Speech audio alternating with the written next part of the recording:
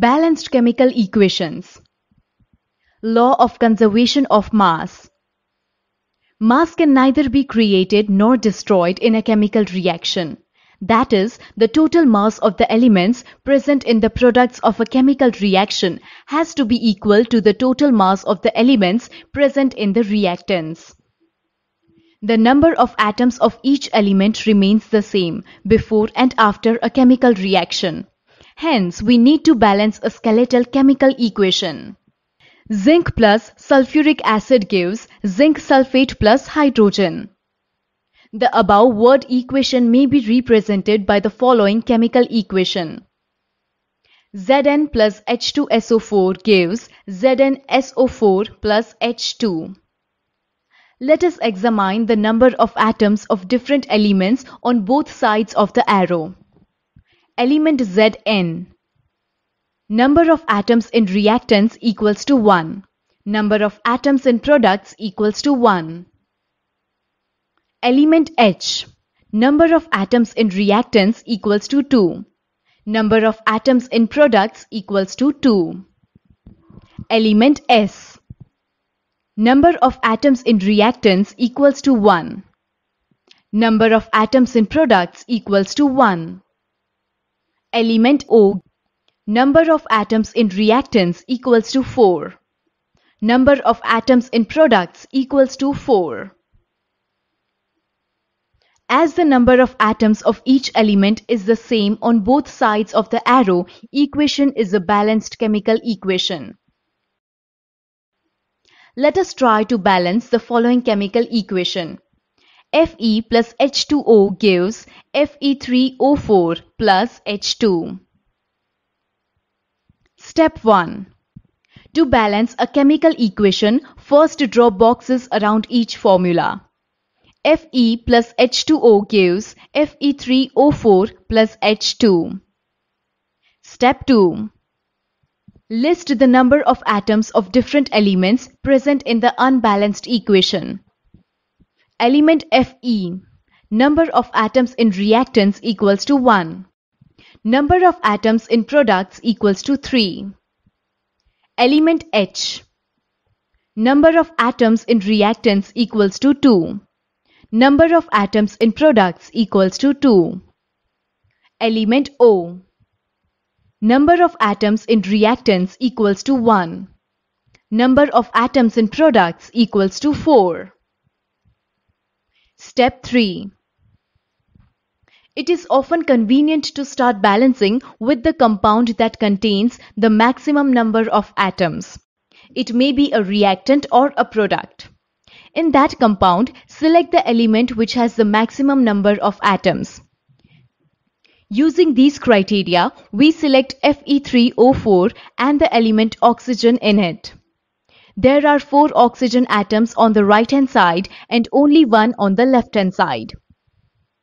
To balance the oxygen atoms, oxygen atom is initially 1 in reactants and 4 in products. So 4 atoms of oxygen have to be added in reactants to balance. To equalize the number of atoms, we cannot alter the formula of the compounds or elements involved in the reactions. For example, to balance oxygen atoms, we can put coefficient 4 as 4H2O and not H2O4 or H2O4. Now the partly balanced equation becomes Fe plus 4H2O gives Fe3O4 plus H2. Step 4. Fe and H atoms are still not balanced. Pick any of these elements to proceed further. Let us balance hydrogen atoms in the partly balanced equation. Hydrogen atom is initially 8 in reactants and 2 in products. So 4 atoms of hydrogen have to be added in products to balance. The equation would be Fe plus 4H2O gives Fe3O4 plus 4H2. Step 5. Examine the above equation and pick up the third element which is not balanced. You find that only one element is left to be balanced, that is iron. Iron atom is initially 1 in reactants and 3 in products. So 3 atoms of iron have to be added in reactants to balance. 3Fe plus 4H2O gives Fe3O4 plus 4H2. Step 6. Finally, to check the correctness of the balanced equation, we count atoms of each element on both sides of the equation.